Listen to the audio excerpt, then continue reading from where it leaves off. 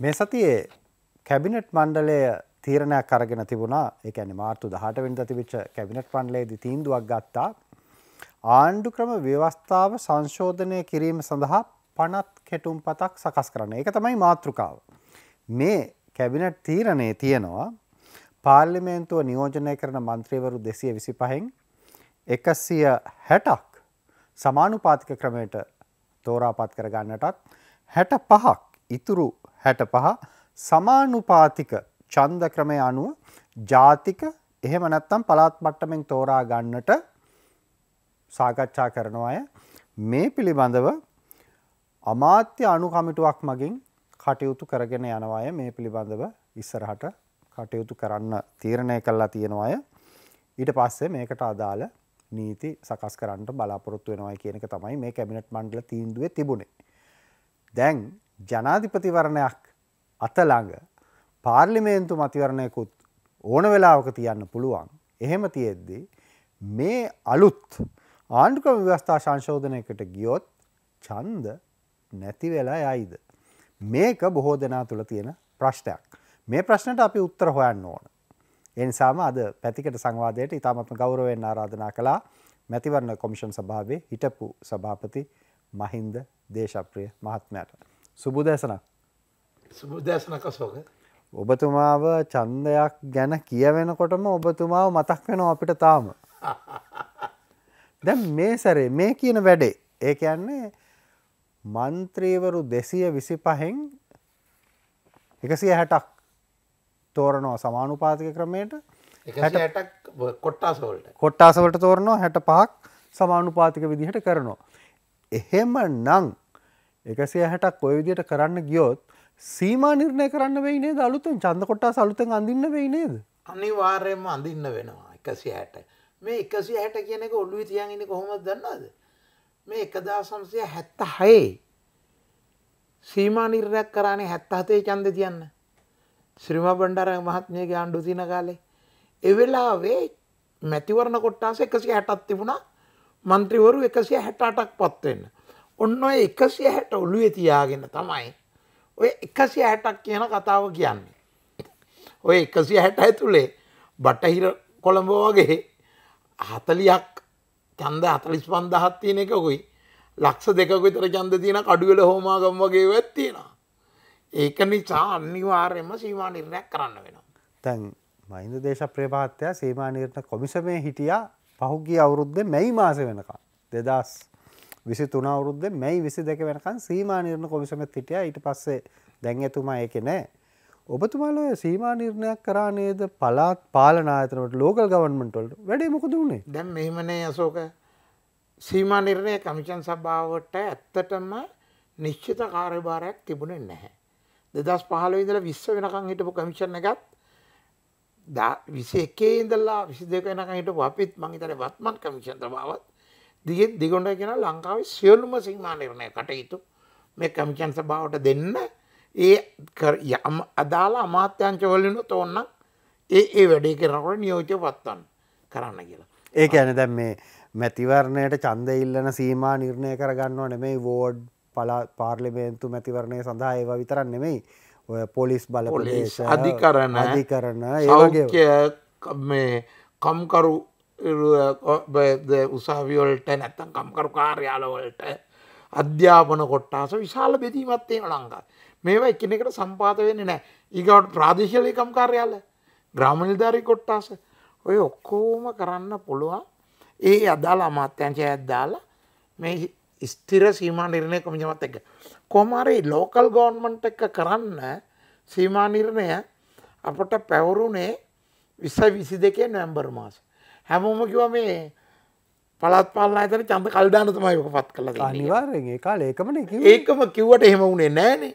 අපි කෙලින්ම කිව්වා අපේ කමිටුව පත් කිරීමෙන් කමිෂන් එකේ 3 දෙනා තව දෙන්නේ පත් කිරීමෙන් මේක කිසි බාධාවක් නැහැ. ඒකට ඡන්ද තිබ්බේ නැහැ නේ අන්තිමට. ඡන්ද තිබ්බේ නැත්නම් සීමා නිර්ණය හින්දා නෙවෙයි. ඡන්ද වීම සීමා ගැසට් කළා නාම යෝජනත් ගත්තානේ. අරගෙන සල්ලි නැහැ කියලා නෑ හැංගුවේ.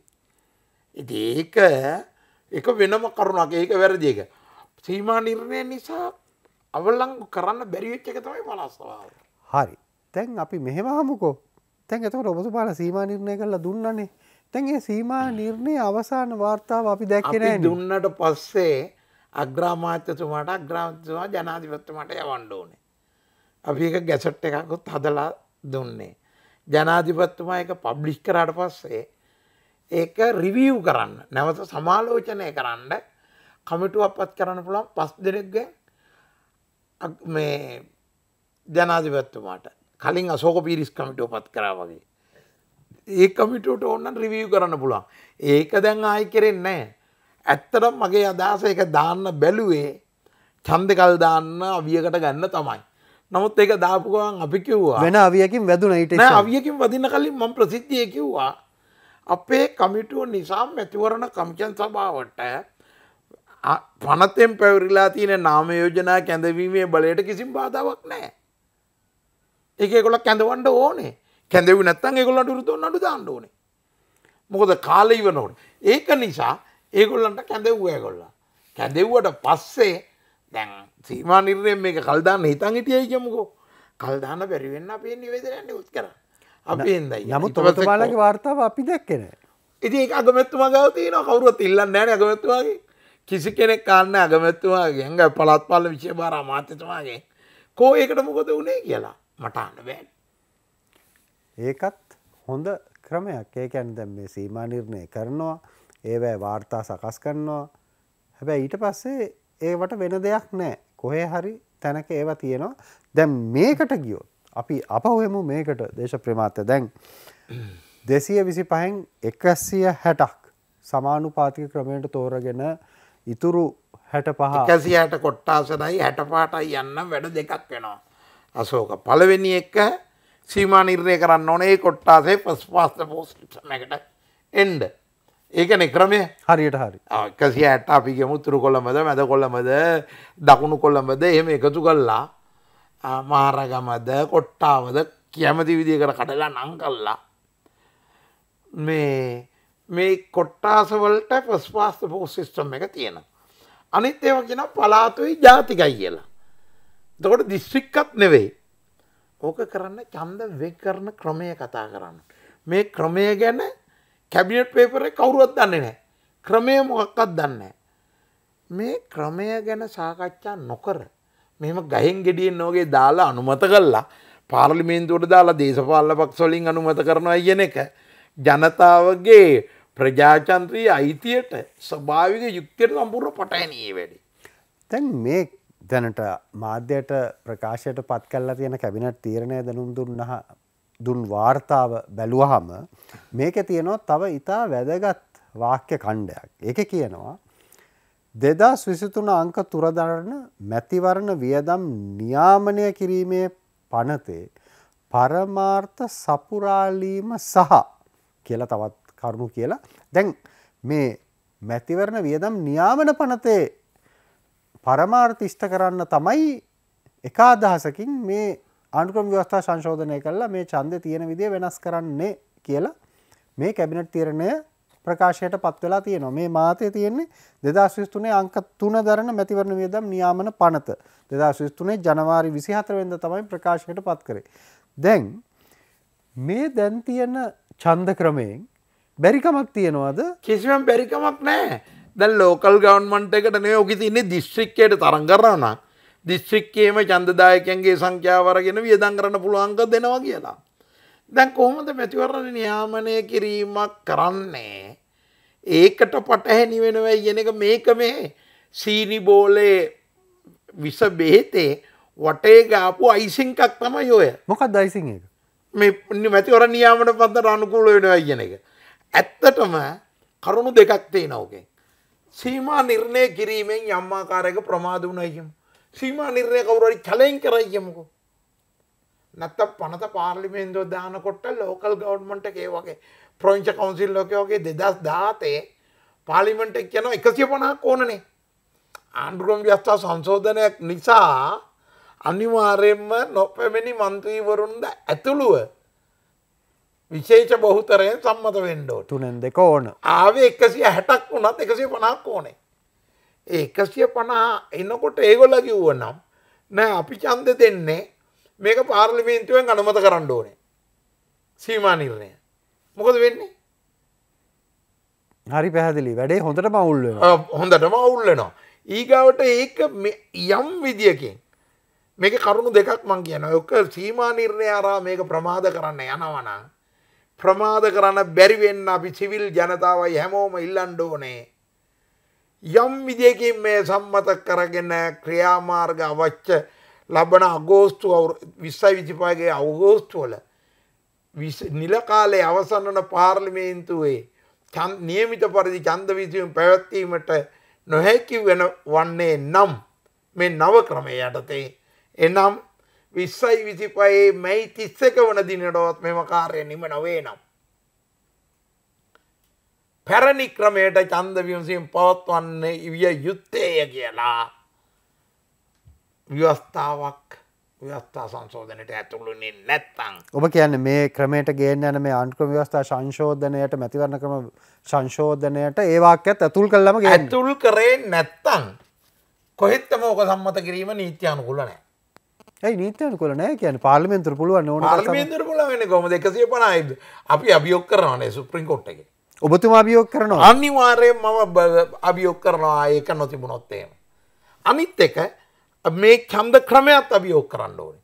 අපි බොහෝ දෙනෙක් කතා කරන්නේ මේ පනත හරහා නව පනතෙන් ආණ්ඩුක්‍රම ව්‍යවස්ථාව සංශෝධනය කරන පනතෙන් කෙරෙන්නේ ඡන්ද විසීම කල් දානවා හදනවා කියන එක. ඒක කල් දාන්න බෑ. කල් දාන එක වළක්වන්නම් පුළුවන්. කොහොමටත් ලංකාවේ ওই ඡන්ද විසීම දෙක කල් දැම්මොත් මං හිතන්නේ ජනතාව දැන් තව දුරටත් අනේ හොඳයි කමක් නැහැ කියලා ඉවසන් ඉදී කියලා. ප්‍රචණ්ඩ වෙන එකක් නැහැ. ඉටිපන්දන් අල්ලයි. පිකට් බෝඩ් අල්ලයි. ඒක නිසා ඡන්ද විමසීම ওই දෙක කල් දාන්න මං හිතන්නේ කිසිම කෙනෙක් කිසිම දැනට පාර්ලිමේන්තුවේ 150ක් කොමටවත් යන්න බෑ. මොන දේ කළාවත් යන්න බෑ. ඒක හින්දා ඒක මිත්‍යාවක්. ඡන්ද කල් දාගන්න බෑ. වැඩේ තියෙන්නේ ඕක නෙවෙයි. ඔය 160යි 65යි කියන අනුපාතය. 160යි 65යි කියන එක අපි ඔක 64 කරොත් බෙදා ගන්න. අනුපාතය 5ට 2යි. 5ක් එනවා ආසන මට්ටමෙන් 2ක් එනවා අනුපාතේ. ඒක මේ දැන් තියෙන ලංකාවේ තියෙන්නේ මිශ්‍ර සමානුපාත ක්‍රමයක් තමයි පාර්ලිමේන්තුවට. මොකද ගාල්ල මැතිවරණ කොට්ටාස ගත්තොත් වැඩිම ගත්ත කට්ටියට ගාල්ලා දිස්ත්‍රික්කයේ දිනන අයට එකක් යනවා. 10ක් තියෙනවා නම් අනිත් ඔක්කොටම කලින් ඒගොල්ලන්ට එක ආසනයක් යනවා. ඉතුරු 9 තමයි බෙදන්නේ සමානුපාතයට. දැන් මේකේ වුණාම 65යි තියෙන්නේ. අපි දෙකක් කියමු ඒගොල්ලෝ ජාතික ලැයිස්තුවට දෙන්නේ පාසුවට. එතකොට 63යි. දිස්ත්‍රික් පළාතකට බෙදුවොත් එන්නේ 9න් බෙදුවම 7යි. අපි නමුත් කියමු පුංචි පළාත් වලට 5ක් දීලා එහෙම කරලා කොළඹට 10ක් වැඩි කරොත් අපිට ගාල්ලට 7යි ඇවරේජ් දිස්ත්‍රික් යනවා. ගාල්ල ගැනම හිතන්නේ. ඔව් ඉතින් මම ඉන්න තැන එපයි. නෑ ඇවරේජ් දිස්ත්‍රික් එකක් නේ ගාල්ල. ගාල්ල කෑගල්ල රත්නපුරේ වගේ වට 7 ලැබෙයි. පොඩි ඒවට අඩු වෙයි පළාත් වලට ඡන්ද සංඛ්‍යාව. කොළඹට වැඩි වෙයි, නුවරට වැඩි වෙයි, කුරුණෑගලට වැඩි වෙයි. අපි ඇවරේජ් එකක් ඉඳන් අපිට 7ක් 8ක් ආවා කියමු. 8ක් ආවොත් ගාල්ලට 3ක්, රත්නපුරේ මාතරට 3ක්, හම්බන්තොට 2ක් බෙදෙයි. හරි? ජනානුපාතයට. උදම් මේ 3ක් නේ එතකොට එන්නේ. 10ට අපේ ආසන 10යි 10යි 3යි. අනුපාතේ 5ට 2යි එන්නේ. බෙදුවම. ඒතර 5ක් 10ක් ආවොත් 4ක් එනවා. එහෙම බැලුවොත් අනිත් විදිහට. නමුත් දැන් තියෙන්නේ ඊටාම මේ සමානුපාත නියෝජන ක්‍රමයේ ඊටාම් ප්‍රගතිශීලී එකක්. සෑම ඡන්දයකටම සමාන වටිනාකමක් ලැබෙනවා. පෙරේදා ජනාධිපතිවරයා ගියා කෑගල්ල මංගෙදර ටැම්පිට පුරාණ විහාරස්ථානයේ ඓතිහාසික බෝධීන් වහන්සේ වටා ඉදිකර බෝධි ප්‍රාකාරය සහ රන්වැට විවෘත කිරීමේ උත්සවයට එතෙන්දී ජනාධිපතිතුමා කිව්වා විදේශ ණය ප්‍රතිව්‍යුහගත කිරීම ජූනි වෙද්දී අවසන් කරගන්නවය. මොකද ජනාධිපතිවරණය පවත්වන්නට නියමිතයි. ජනාධිපතිවරණය පවත්වලා ඉවර වෙලා පාර්ලිමේන්තු ඡන්දය පවත්වන්නට බලාපොරොත්තු වෙනවායි කියලා. ජනාධිපතිතුමා මාර්ගසිතියම නැවත ඉදිරිපත් කළා තියෙනවා. හැබැයි පහුගිය කාලේ බොහෝ මැතිවරණ මාර්ග සිතියම අනුව උනේ නැහැ. ඡන්දේ තියන්න ඔන්න මෙන්න වෙනවා. හැබැයි ඡන්දේ තියෙන එක නැති වෙනවා. මම මේ විශේෂයෙන් කැමතියි බලන්න මේ මැතිවරණ වියදම් නියාමන පනත එක්ක බැලුවාම මේ පනතට අදාළ වෙනවද ජනමත විචාරණයක් තිබ්බොත් ජනමත විචාරණය එනවද මේ පනත? ජනමත විචාරණය ඇතුල් කරා මගේ අදහස අපි සුප්‍රීම කෝට් එකේදී කතා කරාදී පක්ෂ වලින් වියදම් කරන්න පුළුවන් ක්‍රමය ජනමත විචාරණයටත් අදාළ වෙනවා කියලා මගේ අදහස. හැබැයි මේ ජනවාරි 24 වෙනිදා ඉදිරිපත් කරපු ගැසට් පත්‍රය පළ කරපු එකේදී සාතික සටහන් කරපු එකේ නැද්ද ඒක? ඒක සටහන් වෙලා නැහැ. ඔක අපි ආගියු කරා ඔක අවශ්‍යයි කියලා. හැබැයි ජනමත විචාරණයකදී පක්ෂයේ දරන වියදම ඒ ඕන පක්ෂයකට සමාන වියදමනේ දරන්න පුළුවන්. පැහැදිලිව සමහර පක්ෂ එකතු වෙලා ඕන වියදමක් දරා ගන්න පුළුවන්. ඒ කැන්ඩිඩේට්ස්ලා නැහැනේ. ඒතර පක්ෂයේ ලේකම්වරයා තමයි වක් කියන්න ඕනේ කියලා. ජනමත විචාරණය ඔකට ඇතුල් වෙන්නම ඕන දෙයක්. හැබැයි කොහොමදත් අපි දැන් ආපහු කතා කරපු තැනදී අපි ඔය අශෝක කියපු ජනාධිපතිවරණය කල් දාන්න පුළුවන්ද ඒවා කියන තැනට එන්න කලින් අපි මුලින් කතා කර හිටියේ 5-2 අනුපාතයනේ. මිශ්‍ර සමානුපාත ක්‍රමයේ යටතේ අපි පවත්වපු ඡන්දයේ තිබුණේ 60යි 40යි ලෝකල් ගවර්න්මන්ට් එකේ. ඔව්. ඒ කියන්නේ 3ට 2යි. හරියට හරි. ඊගාවට පළාත් සභාවට යෝජනා කරේ 50ට 50 එකට එකයි. ඊටත් කලින් 2012 පළාත් පාලනයට අපි යෝජනා කරුනේ 7ට 3යි. හැබැයි මේ 3 තිබුණේ පරාජිතයන්ට තමයි 3 දුන්නේ. ඒ කියන්නේ පරාජිතයන්ගේ ඡන්ද සඳහා. ඒක ඇත්තටම 7ට 3 නෙවෙයි. ඒක 6ට 4 වගේ ගානක් තමයි පරාජිතයන්ගේ ඒට යනකොට. ඒ වගේම දිනේෂ් ගුණවර්ධන මහත්මයාගේ ප්‍රධානත්වයේ පැරණි තීරීම්කාරක සභාවක යෝජනාව තියෙන්නේ කොට්ටාස 140යි දිස්ත්‍රික් සමානුපාතයට 70යි 15ක් ජාතික ලයිස්තුවට කියලා. දැන් මේ කැබිනට් යෝජනාවේ මේ පහුගිය සතියේ ආපු කැබිනට් යෝජනාව දිහා බැලුවාම මේකේ නිරවුල් නැහැ. ජාතික ලයිස්තුව තියෙනවද නැති වෙනවද කියලා. ජාතික ලයිස්තුවට මොකද වෙන්නේ? කිසිදු සාකච්ඡාවකින් නැතුව නිසි පුළුල් සාකච්ඡාවක් නැතුව ජනතාවට කොලේ වහලා ඕක දාන්න යෑම සුප්‍රීම කෝට් එකට දාන්න වෙනවනේ පනතක් හදන්න ඕනේ ඕකට. නීතිපති දෙපාර්තමේන්තුව නීති කෙරෙම්පත් දෙපාර්තමේන්තුව හදලා නීතිපති ගරු නීතිපතිතුමාගේ අනුමැතිය අරගෙන ශ්‍රේෂ්ඨාධිකරණයට යන්න එපයි. ඕක කල් යනවා මගේ අදහස. ඕක නිකන් ජනතාවගේ මතය ව්‍යාකූල වෙන්න දාපු එකක්ද දන්නෙත් නෑ. අර අපි දුම ගහන්නේ ඉස්සෙල්ලා පාට දුම් ගන්න යුද්ධවලදී ඒ වගේ එකක් වෙන්නත් පුළුවන්. නමුත් කොහොම වුණත් ඡන්ද කල්යෑම නිසා මේක හොඳ නෑ කියන එකට වගේම මේ ඡන්ද ක්‍රමේන අනුපාතය නිසා පාට දෙක අනුපාතයෙන් විසිරී සිටින ඡන්දදායකයන් නිසි නියෝජනයක් නැති වෙනවා. සංඛ්‍යාත්මක සුළුතරයට නිසි නියෝජනය නැති වෙනවා. විකල්ප මතවාද වලට ඉඩ නැති වෙනවා. ලැබෙන්නේ දීපක්ෂ ක්‍රමයක්. මේ ක්‍රමය තිබුණා නම් 1989 විපක්ෂයට ආසන 10ක් 15ක්වත් එන්නේ නැහැ. ඒ වගේම 20යි 20 මේක තිබුණා නම් පාර්ලිමේන්තුවේ ඉන්නේ පක්ෂ දෙකයි. සමහරවිට උතුරේ පක්ෂ ඉඳී අනිත් පක්ෂ දෙකයි. ඔය ආසන 3ක් ආපු ජාතික ජනබල වේගෙත් නැහැ. එකක් ආපු එක්සත් ජාතික පක්ෂයට එන්නෙත් නැහැ.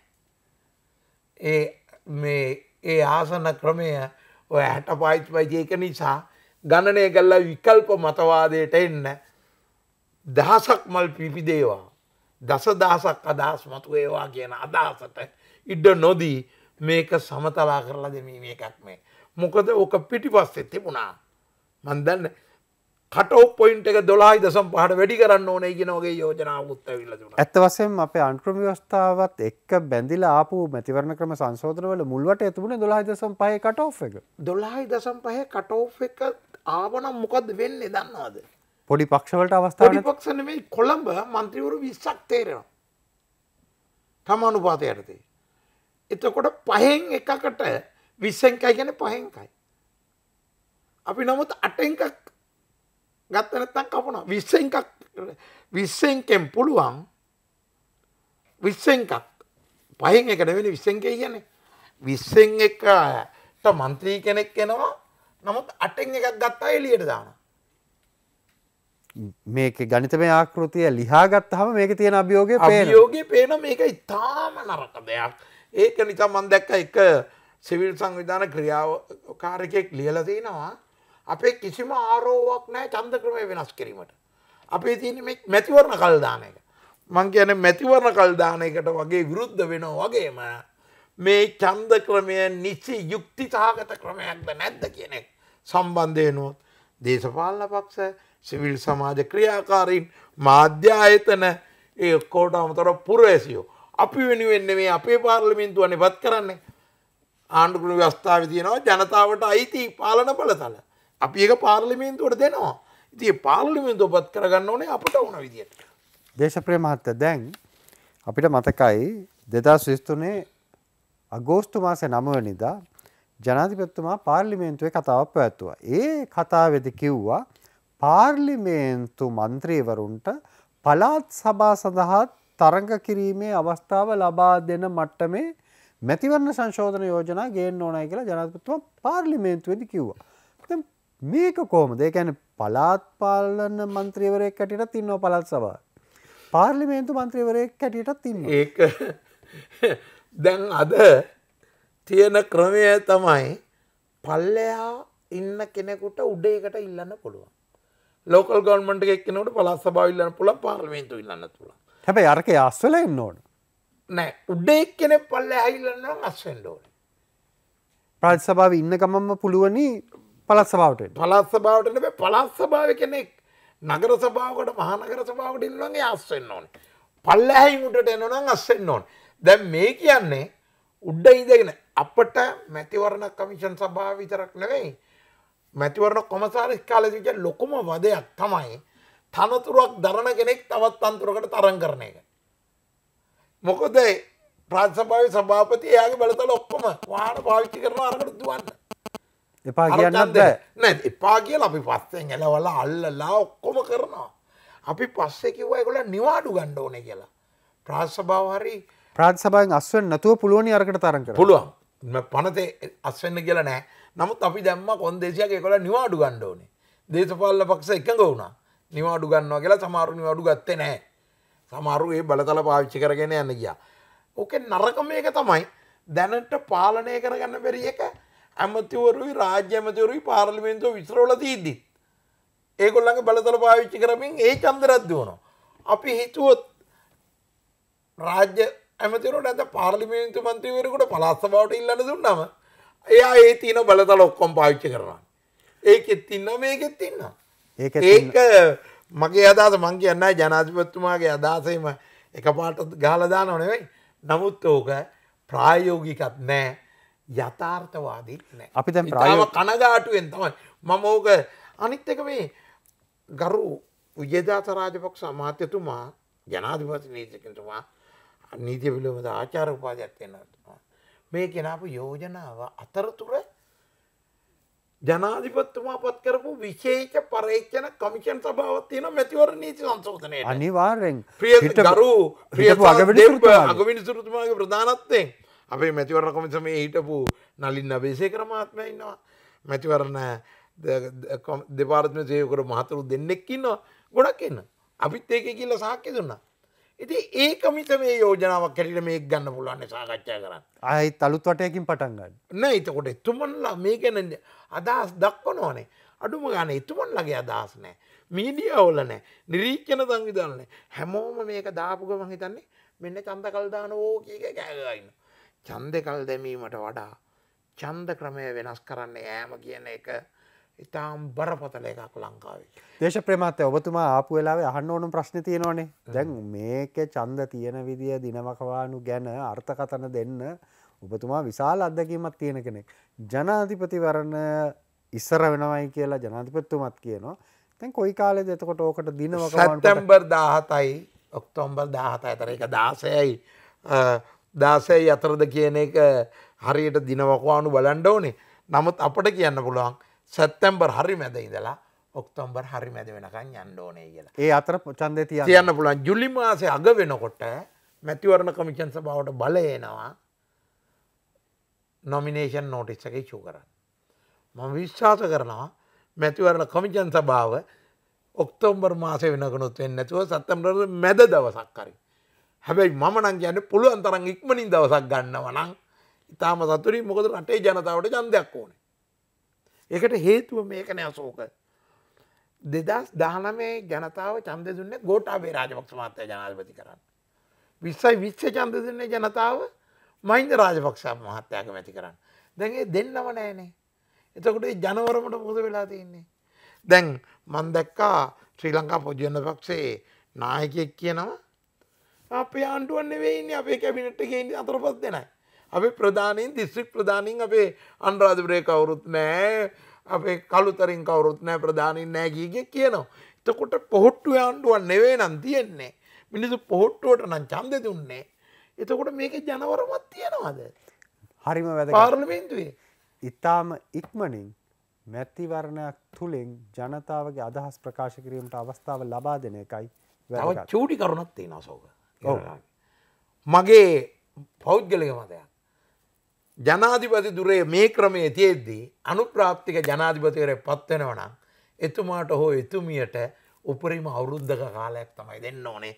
එතුමාට ඕන නම් 6 මාසෙකින් පස්සේ ඡන්දේ ඕන වෙලාවක කැඳවන්න අවුරුද්දක් ඇතුළත කියලා දානවා නම් මේ නැත්තම් වෙන්නේ ජනාධිපතිවරයෙක් පත් වෙලා මාස 3න් මේක වේකන් වුණොත් අවුරුදු 5ක් අදින දැන් උදාහරණයකට ජේ.ආර්. ජයවර්ධන මහත්මයා දෙවනි වතාවේ පත් වෙලා 82 යම් විදියකින් 82 83 මුල්ලරියේදී එතුමාට මොකක් හරි අර පාර්ලිමේන්තුවේ බෝම්බ ගහපු වෙලාවේ හරි මොකක් හරි ප්‍රශ්නයක් වුණා නම් එතුමාට හරි එතුමාට ඡන්දෙ නොදී වෙනත් කෙනෙක් පාර්ලිමේන්තුවපත් කරපු කෙනෙක් අවුරුදු 5ක් අදිනවා. පැහැදිලි නිසා ඒක වලකින්නත් ඕනේ. කරනවා නම් මෙන්න සංශෝධන. බොහොම ස්තුතියි අද පැතිකඩ සංවාදයට එක්වුණාට. බොහොම ස්තුතියි ආරාධනා කිරීම ගැන.